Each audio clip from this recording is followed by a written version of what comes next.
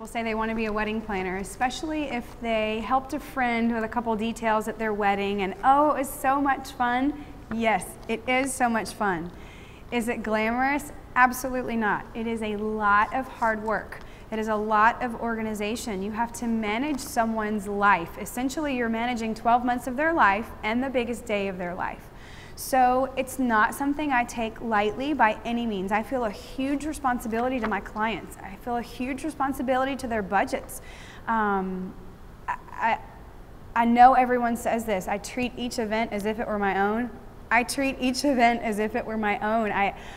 You just can't. So if you don't have the heart to love on and take care of people and handhold and walk them through everything, whether they're laughing or crying, this may not be the best thing for you. If you're not organized, if you can't manage the details, you just like the overall big picture, well then a wedding planner and coordinator may not be the job for you. Now, all kinds of places online certify people to be wedding planners now, which is great. They walk you through what are all the elements of a wedding, what is expected of a planner, walk you through different scenarios, and then you can obtain a certification. That's great.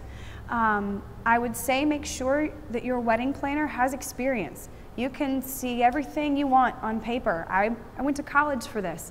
I didn't know anything when I jumped into corporate America and was sent to California to do a program for 300 people. I learned more in that first week on the job than I think I have ever learned in my last 8 years combined. It was the greatest thing ever. It was exhilarating. It was hard work. There were a lot of tears shed, but I did it. And I think that if not everyone can go to school to be an event planner, and that is okay. Not everyone has to, and that is okay. Just make sure that you're using someone who has experience. And if you're looking to do this, if this is something you're interested in, get a certification online. Do something so your clients, eventually your clients, will know that you're serious about this. You are serious enough to take the time and to spend the money to take a course and get a certification. The next step, I would say, is to volunteer all you can. Do you attend a church that has a lot of wedding ceremonies? If so, offer to direct weddings for some of the girls on the day of. Really get your feet wet on, even though that's just day of, it's not the entire planning, it's a good place to get your feet wet. Offer to volunteer, intern with another wedding planner locally. Knowing it probably won't be a paid position, but do you mind if I just sit with you one day a week and show up on your big event days, help you, I'll help set up, I'll help break down.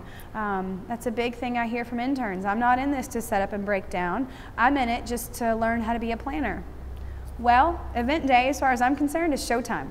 And you can rehearse all you want, but if you're not there when the curtain opens, it's pointless and you've failed. So to me, that as soon as I hear that, you're done, you're off the list. And it's not being ugly, but it's a big part of it. Yes, you plan for 12 months, but it comes down to the day of. You have to be here, you have to be ready to work, you have to do whatever it takes to make this vision come to life. And for me, it is hugely rewarding to see my girls walk in the door and just absolutely, they can't even express how elated they are because they couldn't have even imagined that it would be this good. Because we've taken a couple extra steps, taking something just a little bit further for them to really give them what they want. That's a big, it's a whole lot, but if that excites you, if that interests you, then this may be a field for you.